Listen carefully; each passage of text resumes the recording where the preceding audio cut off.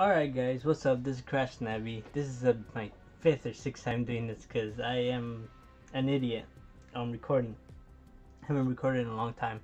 But please hear me out to the end of the video and stick around because I'm going to do a lot of explaining. It should be 10 minutes max, 12 maybe. Yes, there might not be background gameplay. I could explain that it's just shitty.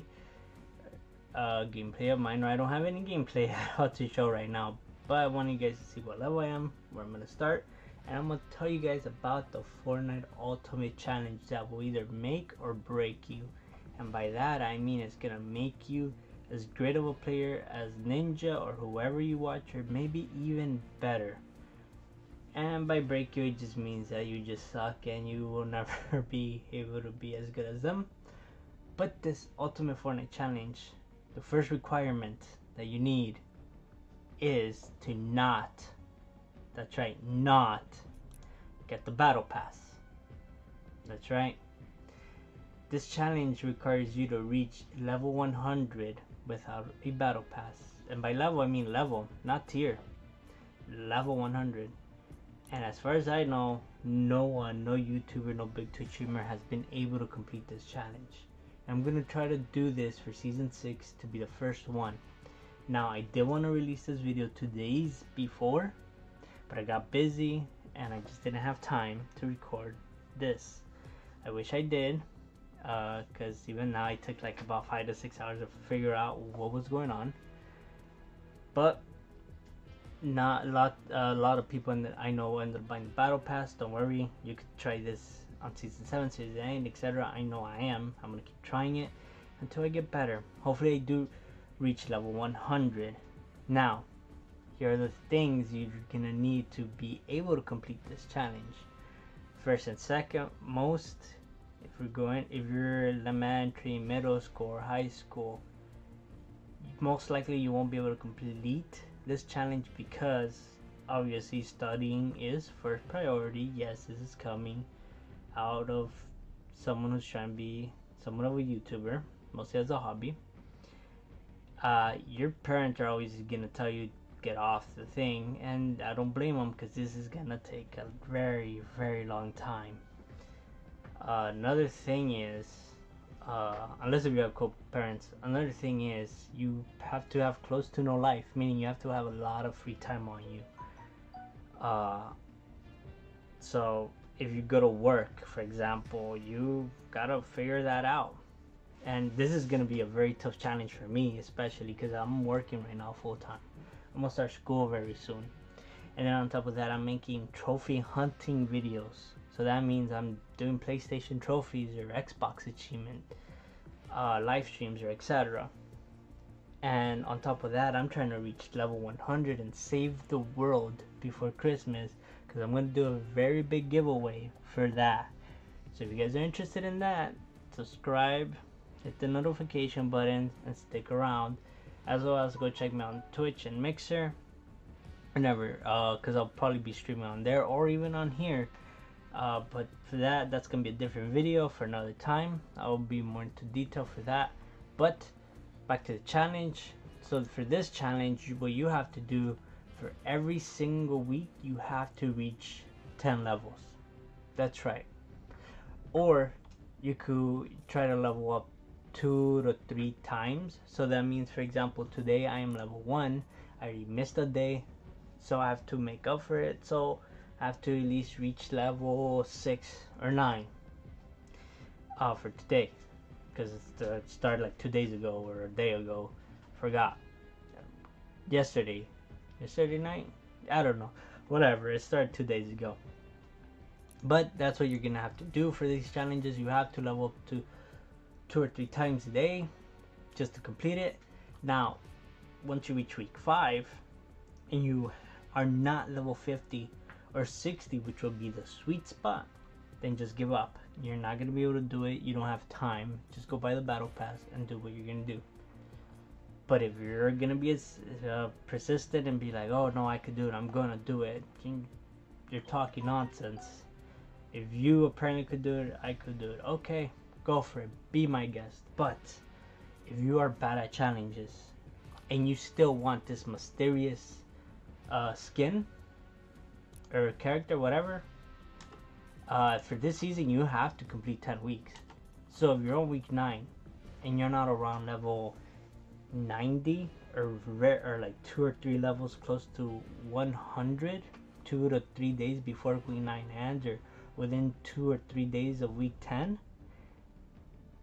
then get the battle pass, complete the challenges, because completing the challenges takes about 2 to 3 days. I'm saying this, or mostly a week if you're bad at doing challenges, a week or 2 if you're bad at doing challenges, because I've done from season, I think 3, from season 3 probably, I've completed every single challenge from the battle pass for 2 separate accounts. If I could do it, and I work full time, if I could do it, then you could do it, no matter who you are. The only thing is you will have to be using Google a lot, or a lot of things like that, a lot. But if you could reach level 60 or 62 or 65, and I'm gonna use these as that I have Ragnarok. By the time you reach 60 or 65, you should be at 250 XP or 500,000 XP when you reach level 100. But that obviously that mysterious character, or even I'm pretty sure this climatic, I can't speak right now. She has her own pickaxe, and the same goes with the werewolf guy all the way towards the end. They probably have their own pickaxe. I haven't opened the battle pass or anything, but they have their own pickaxe.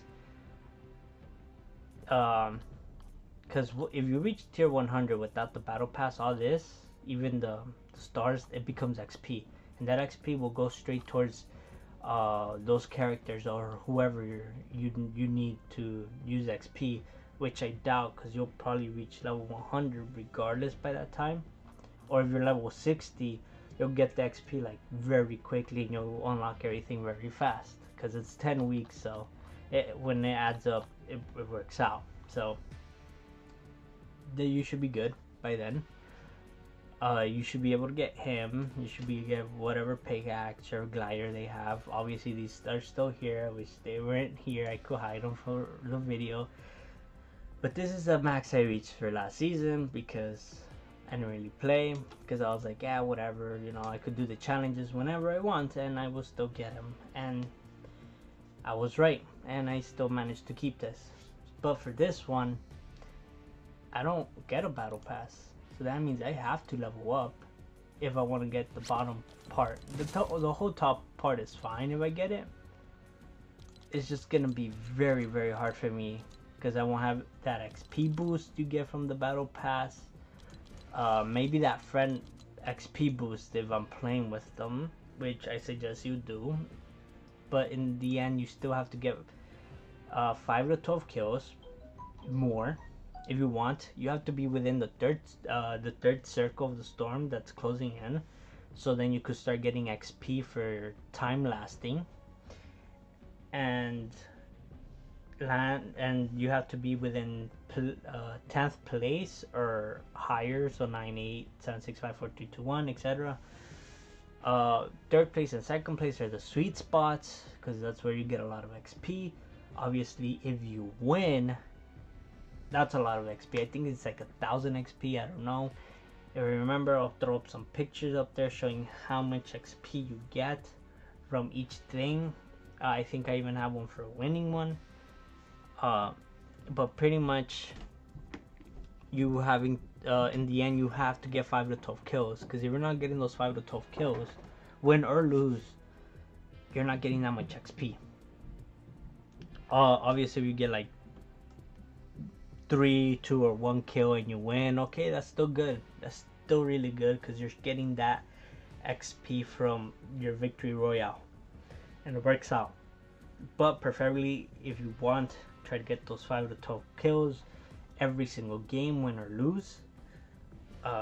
That means you're gonna have to be very strategic, very good builder, etc.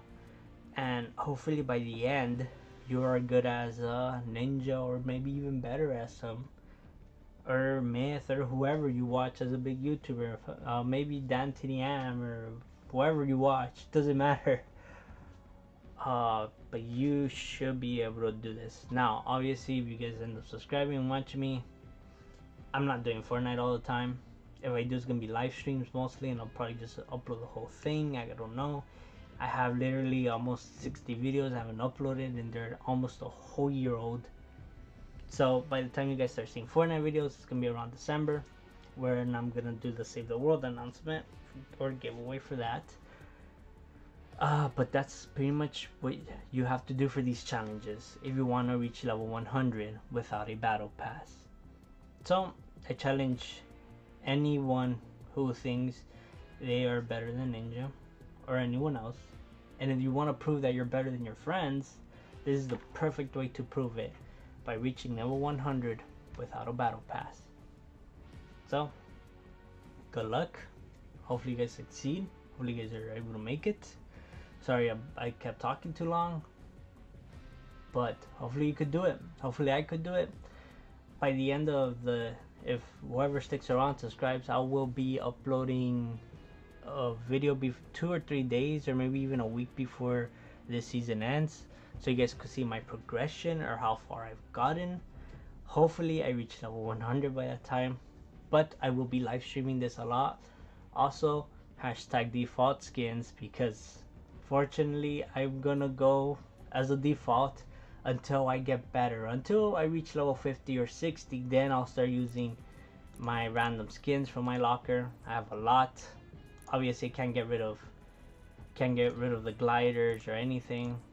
I could actually, you know what, I could, oh there you go, I'll just set it up as a default so people won't know who I am. I'll have the basic umbrella as well, and no contrail. Obviously I'll still have my emotes. Loading screen, obvious, is gonna be random. My banner, it's from my I think second or third pre-alpha tester. I wish I had the first one because it looks really cool, but boom, there you go, default skin with default equipment. And that'll be pretty much it for it. I have the founder glider. I'll do founder's umbrella so they could see I'm a founder at least. I remember people used to be afraid of this. So hopefully they'll be afraid of the founder's umbrella one more time. So if you guys see me, I'll be on PlayStation. If you guys see Xbox controllers, I'm either on the Xbox bar, but most likely on the PC using an Xbox controller. If you want to get good with keyboard, I suggest you take some typing classes, or you play typing games like the Walking Dead typing. I don't know the name of the game. If I remember, I'll put it up here as well. But those should help you remember or help you type, because a better typer means you know where everything is without looking at the keyboard, and you could become a better player at any shootout game because you remember your loadout. So, and that is CrashNebby signing out. Once again, sorry for talking too long. Don't forget to like, subscribe, share this challenge with your friends if they're willing to do it. Other than that, I'll catch you guys later. Bye!